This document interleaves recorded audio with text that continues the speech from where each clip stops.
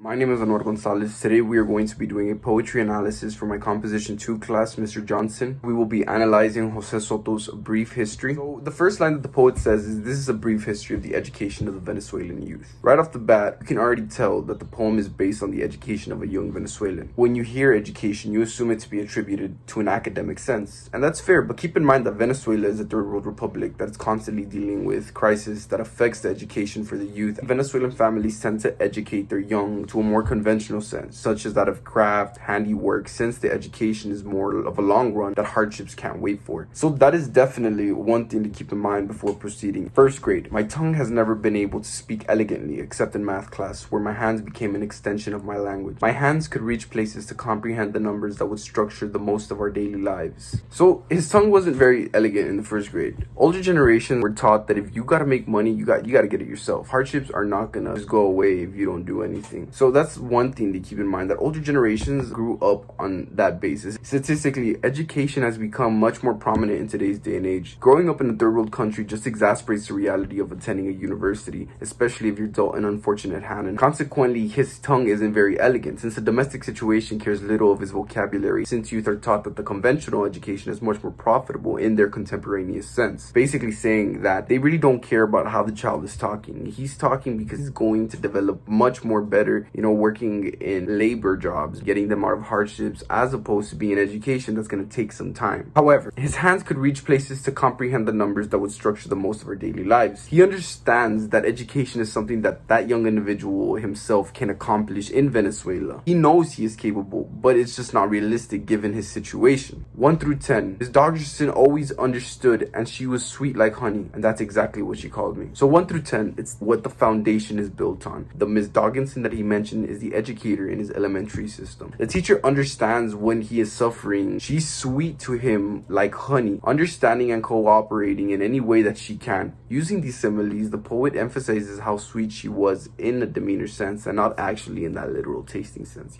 Pipes and vents react to my happiness and cold air starts flowing. I look outside, I see that winter is coming. This is heavy imagery, emphasizing his happiness of how he feels about sitting in a classroom, understanding concepts you could only learn, in a classroom. He takes it a step further and says he looks outside and sees that winter coming. Well, would you rather be inside in the nice cool air, learning fascinating concepts that hopefully will one day lead you into a higher level of education, that will one day lead you into a job that isn't necessarily a handy job that their families are more prone to, and you are still facing hardships? So yes, heavy imagery. Second grade, my tongue is prone to getting me in places I don't want to be. Who knew that learning English from Adam Levine or Maury Povich was not ideal to be applied in recess? So right here, he's being a bit goofy. He's saying that the newly found vocabulary he has learned from mainstream artists such as Adam Levine has gotten him in situations that he does not want to be in. He does this to add comic relief and further engage you into his poem. And I quickly get taught that being shoved in snow is called whitewashing. This is also imagery and can be interpreted in multiple ways. Being shoved in snow can mean that you are further being immersed into the snowbank that is mainstream media, and you yourself are a projection of what mainstream media offers. This can also be interpreted in a literal sense. Being shoved into a snowbank can mean that you are literally covered in snow and whitewashed, since your prior Adam Levine influenced tongue got you in a pickle and they threw you in a snowbank. My classrooms are always so cold. Fourth grade, my tongue has learned that it is better to be alone and happy than speak and struggle. So the classrooms are always so cold. That cold is reflecting back to his prior use in the poem where he attributed to it happy sense. So he likes school. The classroom is always so cold. It reminds him of that happy memory that he had before. Fourth grade, my tongue has learned that it is better to be alone and happy than speak and struggle. This is brought back to our current youth and the way it operates. It's insane when you realize how self-conscious a fourth grader can actually be, and how cruel some individuals can be. Facing hardships already at his home and the dilemmas, his tongue has learned it is better to be alone and happy than speak and struggle. And he learned this in more ways, bullying, the domestic hardships that he's facing. But then lunchtime comes and brown paper bags become palm trees, the contents within it seashells, and frijolitas become frijolitas. Well, everybody is happy when it's lunchtime, right? The imagery continues, comparing his lunch routine with paradise-like pleasures. Paper bags become palm trees, the contents within it become seashells, and the frijolitas, yeah.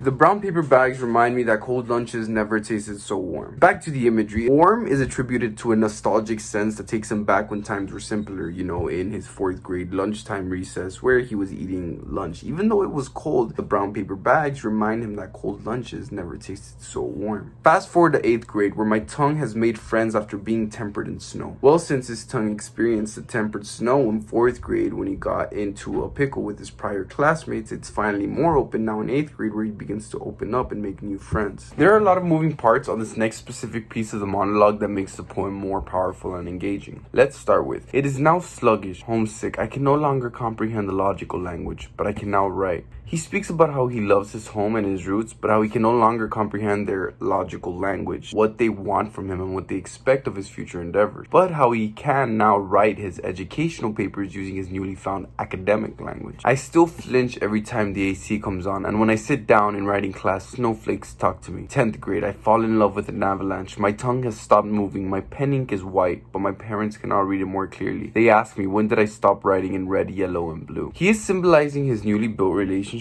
tying it with the past winter-related imagery he used before. Snowflakes talk to him can be referred to as the social relationships he's built, while the avalanche can be attributed to the romantic relationship that he has built. They ask me, when did I stop writing in red, yellow, and blue? This refers to the tongue of their native roots and how it stopped moving in lieu of their education. The pen ink white strings back to how the family is traditional in the sense of their traditions and regime. They ask me, when did I stop writing in red, yellow, and blue, related to the Venezuelan flag, which is composed of those colors. Essentially, they're saying, when did he decide he wasn't going to follow in their footsteps? 12th grade, I learned now is never here, and we never are, but we are always becoming, yet welcomed by the blizzard in school lovers and friends. This part of the poem addresses the conformity of his social, romantic, and educational relationships that he has built, and that was only possible because of the educational system. But my parents remind me that home comes in the shape of brown paper bags, so I'm still the palm trees, I'm still the coral beaches, I'm still the goddamn frijolitas, and I will never be translated so easy because I'm still Venezolano. He finished his monologue with imagery that addressed past points and allusions used. His translation may not be traditional, but he is still Venezolano.